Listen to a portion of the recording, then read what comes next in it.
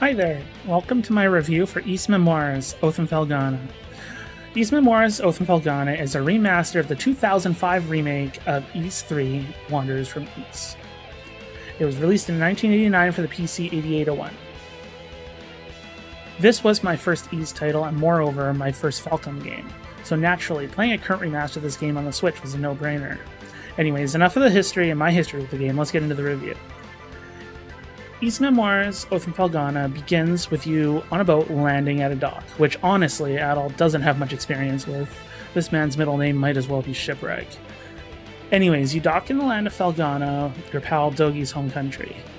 Shortly after landing, you run into a girl named Elena. She's being attacked by wolves, so naturally Adol, being the hero, is obligated to save the damsel in distress. Now, this here Elena could be Adol's love interest, but we all know Adol's true love is an adventure. Adol's an independent adventurer, he don't need no lady love. The story follows your typical demon summoning anime arc. Maguire and his right-hand man Chester are trying to collect 4 statues to summon demon down the world as we know it, and Adol, I just casually run into gods on my daily walks. Kristen has to save Redmont, as he just has to say yes to anyone in need. The gameplay in Ys Memoires of Felghana is very simplistic and basic. You have a button for a sword slash, you can combo up to 5 hits. This will be your main form of damage. There's also a rising slash performed by pressing attack while ascending from a jump, good for taking out those pesky birds. Also a downward stab that hits multiple times performed by pressing attack while descending. Works well against enemies that don't move much, like poison spewing plants. This is why I don't touch grass. You have a button for magic spells, a fireball, a spinning sword cyclone, and a charge tackle. Obtained via normal story progression, once you get your first corresponding gem for that element, the spell can be charged for more damage or effect. Ruby for your fireball, emerald for your wind cyclone, and lastly topaz for your earth tackle. Each spell has 3 upgrades total. Magic spells use a self-replenishing MP meter, which makes them more cooldown oriented as opposed to resources. Spells can be used not only for combat, but also to solve puzzles. You can use the fireball to light torches that open doors, just like Zelda, or you can use a wind cyclone to cover distances that a normal jump cannot reach, or you can use tackle to crush walls. Sorry Dogi, I got this, you are no longer needed. The game has 3 basic types of equipment: swords, armor, or shields. There are 6 pieces of each type of armor, or sword, or shield. All equipment can be obtained either in treasure boxes or through plot progression. Each piece can also be upgraded up to 3 times by collecting Ravel ore. Early in the game, these are only found in treasure boxes, but however, as you progress, enemies will start to drop it, letting you max out all your equipment.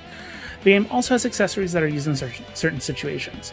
An amulet that protects against lava damage, a crystal that lights up dark areas, as well as a cloak that will heal you if you stand still, much like Ys 1 and 2. Speaking of which, does anyone else get bothered when people call the series Ys or YS? Just a pet peeve of mine. Anyway, the game has dungeons that play out like 3D platformers with enemies within. Generally, the main goal is to navigate these dungeons and fight the boss, usually resulting in a new ability that allows you to access a new area. The game has 2 distinct types of bosses: agile human enemies, then more often than not play like a low-tier bullet hell, and giant godlike bosses that follow distinct patterns. Both require a different approach, and it keeps the game fresh. Both types of bosses are fun and can be quite difficult until you get the patterns down. New to the Switch version of Oath and Felghana is speed up. By clicking on the right stick, you can increase the speed from 1 times to 1.5 and then again to 2 times speed. Personally, I used it when I need to grind a few levels. It's quite handy and it saved quite a bit of time. The Switch version runs at a higher resolution than the PSP and maybe PC version, and at a crisp 60 frames per second. I didn't notice any frame drops myself, but I'll be the first to admit that I'm not super familiar with spotting those types of frame drops. I want to say resolution is 720p in dock mode, but again, I'm not too sure. I couldn't find anything online with an exact frame rate or resolution. And again, new to the Switch version is new art for the portraits of the characters.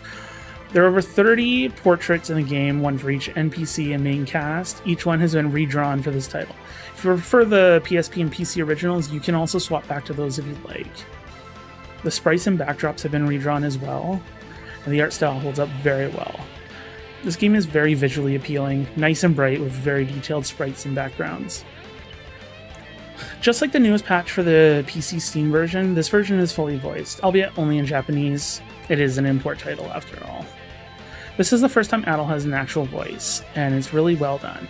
Not only villains in the main cast have voices, but every NPC also has a voice. It breathes life into the world and makes the world much more accessible. The game normally uses the same soundtrack from the 2005 PC version.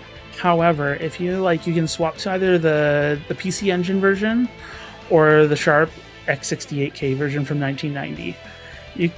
If you want that old school feel, all soundtracks are unique in their own way. I especially like the PC Engine soundtrack. There's just something about those old soundtracks that bob. Overall, the music has that soft rock aesthetic to it. Some of my favorite tunes in the game are The Boy Who Had Wings, Believe in My Heart, and Valentine Castle, which you can currently hear in the background. Those are just some of my favorites. The soundtrack is honestly 11 out of 10. There isn't a single bad tune, which is not uncommon when it comes to Falcom JDK. They're musical geniuses. The soundtrack honestly had me just sitting there and listening to the music instead of playing on numerous occasions. As for the length of the game, it definitely does not overstay its welcome, but it's not too short either. A typical playthrough will last you anywhere between 10 to 12 hours, depending on how much you get lost or struggle with bosses. There are times when it will require you to return to old dungeons with new bracelet abilities to find treasure or progress. Sometimes it's not exactly clear about this. Bob's amulet comes to mind. It is required to get the crystal to light up dark caves. However, the game doesn't really allude to this at all, so there's a chance you'll be running around wondering what you'll miss. Luckily, this doesn't happen very often. That is why you need to talk to NPCs.